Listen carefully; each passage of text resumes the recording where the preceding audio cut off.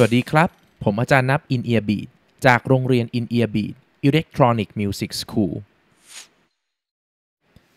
นี่คือคลิปวิดีโอแนะนำการใช้งาน Ableton Live เวอร์ชัน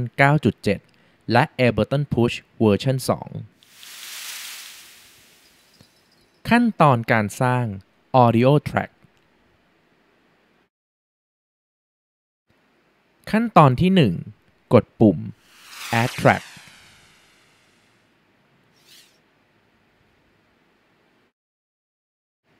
คุณสามารถใช้ปุ่มเคอร์เซอร์ซ้าย ขวา ขึ้น และลงเพื่อควบคุมฟังก์ชันต่างๆบนหน้าจอเลือก Audio Track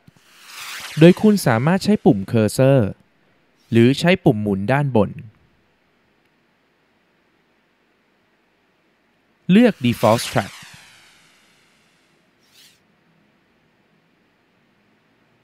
หลังจากนั้นกดปุ่ม Load เพื่อสร้าง Audio Track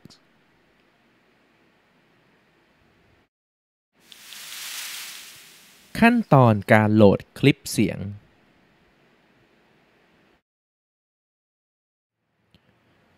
เลือก Select Track ที่ต้องการโหลดเสียงโดยกดปุ่ม Select Track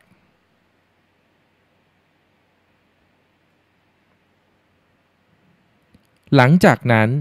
กดปุ่ม Clip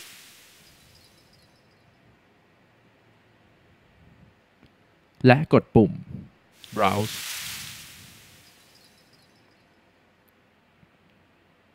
แล้วใช้ปุ่ม Cursor เพื่อเลือกโฟลเดอร์เสียงที่ต้องการในกรณีที่ต้องการฟังเสียง Preview ให้กดปุ่ม Preview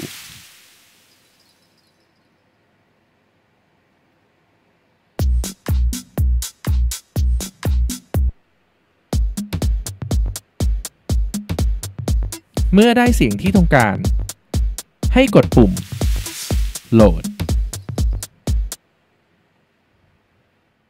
และนี่คือทั้งหมดของคลิปวิดีโอนี้รับชมคลิปวิดีโอต่อไปเพื่อเรียนรู้การทำงานของ Ableton Live เวอร์ชัน 9.7 และ Ableton Push